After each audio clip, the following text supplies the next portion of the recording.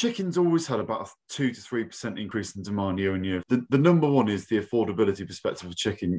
Chicken, you can pick up a roast, a medium bird for £3 or £2.50. I mean, it's absolutely unbelievable.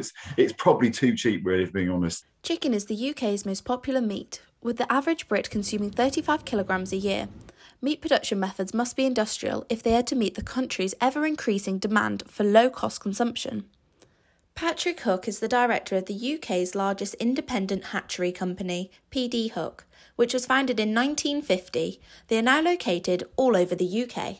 My grandmother started incubating eggs in her garage, which is literally across the way here, and selling chicks to various different customers, like locally, as it were. That's when everything was very much a local thing, and when poultry was still very much a niche. Fertile hatching eggs are produced at breeder farms, where pullets lay eggs in communal nest boxes on raised slants. So if you take a standard 4-shed breeder farm with 36,000 birds on, traditionally eggs would come out on a table from the nest and we'd pack them all by hand. But over time, we're putting egg packers in, and basically the eggs come out on a conveyor, they go through a conveyor belt and they get automatically packed onto our trays. Eggs have thousands of pores on them when they're laid. Every time you handle an egg, you're introducing potential pathogens to that chick. Actually, when you go to egg packing, no one touches the egg. So that from when the egg is laid in a nest to when it hatches out as a chick, no human hand has touched that egg, which I think is quite amazing from a hygiene point of view.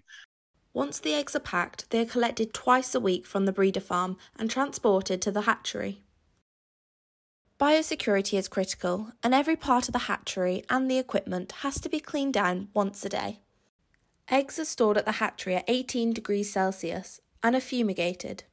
Then they are pre-warmed for 5 to 6 hours at 24 degrees to stop sweating from the sudden increase in temperature. The eggs are then loaded into setters for incubation at 37.5 degrees for 18 days and are turned 40 degrees every hour. After 18 days, the eggs are removed from the setters and are transferred mechanically to hatching trays for the final 3 days. And then when they go into the hatcher, they get brought down to about 36 degrees because we think that's the best sort of temperature for the chicks to hatch out at, and it's quite good for chick quality and uniformity. At day 21, the chicks hatch, and they get graded by hand to check for any abnormalities. They're then counted into chick boxes and are vaccinated, before being loaded onto temperature-controlled lorries to be transported to the farms. So we would hatch, on average, between 10 and 10.5 million chicks a week. So it's 21-day cycles from eggs going into chicks coming out.